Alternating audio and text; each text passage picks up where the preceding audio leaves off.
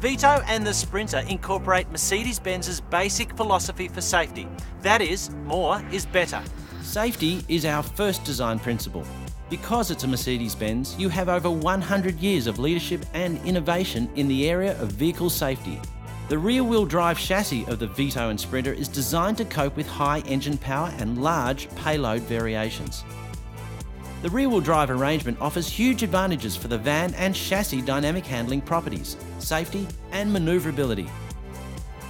The two areas of safety systems found in the Vito and Sprinter are passive safety and active safety.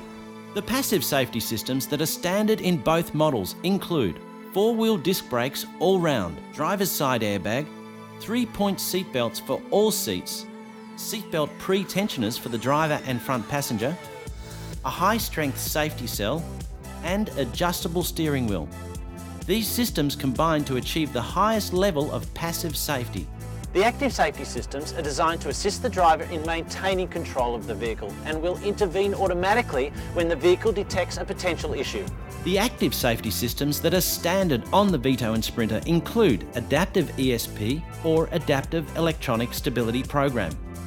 Cars are continually carrying similar loads, whereas the load in a van is always altering. Adaptive ESP adapts to the load continually, moving with the centre of gravity as loads vary, and adjusts to the specific load that is being carried. This system automatically detects when the vehicle is understeering or oversteering and intervenes to assist the driver to maintain control. A vehicle without adaptive ESP or electronic stability program of any kind, in this case a competitor's van and utility vehicle, rely totally on driver input to maintain control in an unexpected situation. This can often result in a total loss of vehicle control. Integral to this system is ABS, ASR, EBD and BAS. ABS or anti-lock braking helps the driver maintain control when stopping unexpectedly by controlling wheel skid. ASR or acceleration skid control ensures the vehicle will start without wheel spin or sideways drift, for example on a low traction surface like a greasy wet road. As well as ABS, the braking system incorporates EBD or electronic brake force distribution, which automatically detects how much brake force can be applied to the front or the rear of the vehicle depending on the weight of the load being carried. More weight in the rear of the van means that more braking can be applied to the rear wheels. Finally, the BAS or brake assist system has been incorporated. Mercedes-Benz has found through testing that drivers often do not apply the brakes with enough force in emergency conditions.